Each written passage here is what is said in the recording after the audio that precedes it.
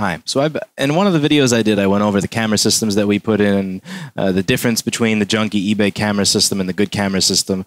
And one of the points that I mentioned is that for my own store, I actually cheaped out and went for the cheapest possible thing. So if you go to buy a camera system from us and you want us to install it for you, the cheapest model setup that we will install for you is what we've installed here in my store.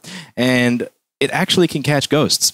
So this is one of the selling points that I have for it, and I'm going to demonstrate it right now. Now, one of the things that I've talked about is motion detection. So motion detection sets it up so that it's only recording when there's motion, so that when there's a particular event that occurs, instead of having to scroll through and figure out when did this thing get stolen, or when did this computer get stolen, or who took it, and having to watch through days and days and hours of footage, you can simply scroll through and only see when somebody moved. And you can set tolerances for that within a GeoVision system. And one of the really, really cool things about the combination of these Hikvision cameras and the GeoVision system is that the motion detection is so good that it will actually detect when an extraterrestrial being from another dimension has decided to take a motherboard and lose it. So I'm going to go over here to the screen capture, and we're going to check out what happens in my GeoVision in the GeoVision system here. So one of the problems I had is that I put a motherboard into a slot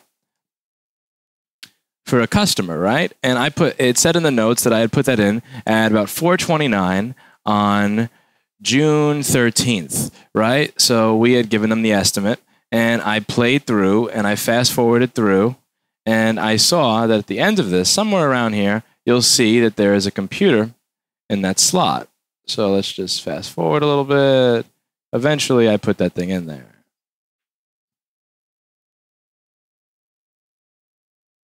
Aha, so I'm being an idiot. 4 o'clock is 16:21, around there. So here. So right over here, you see that I put a board in the slot. Now, I fast forwarded, and I fast forwarded, and I fast forwarded, and the board is still there. So I'm kind of wondering to myself, like, it was there when I left. So right there, so you can see there's a board there. You know, it's not exactly the best since I've zoomed in a lot on this camera footage. So this is zoomed in about, I would say, 5 or 10x or so. So it's pretty blocky. But you can see very clearly that there's a board there that doesn't.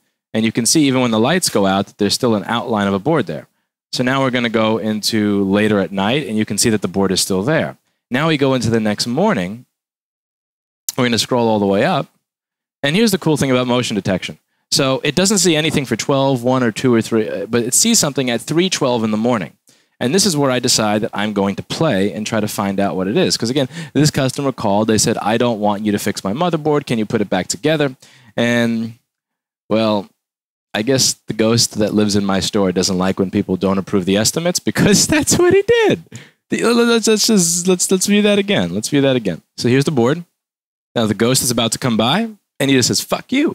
Now, keep in mind, we don't live in California. This is New York. There are no earthquakes. There's no rumbling. The ground is very, very steady here. I don't have ventilation on overnight. I don't have people working here overnight. There's nobody working next door or anything like that. It's very well isolated. And that's what happened. This is in California, so it's not like you have to worry about earthquakes or the ground shaking or anything like that. The only explanation that I had for this happening was a ghost. And even our cheapest level camera system is good enough to not only pinpoint the exact moment that the ghost walked in the store, but show him clearly on the screen, knocking over the board, so that I could figure out what happened. Because let me tell you something. I spent about 20 minutes this morning looking for that before going into this camera system.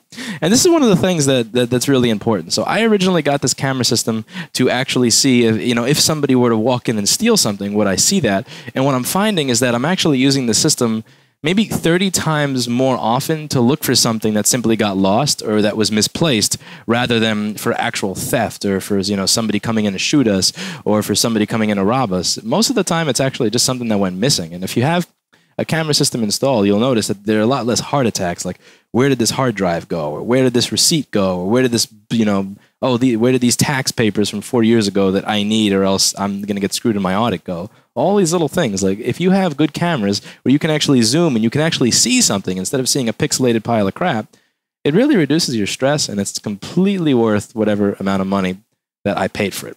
That's just what I have to say. But yeah, GeoVision and Hikvision are, they will catch ghosts.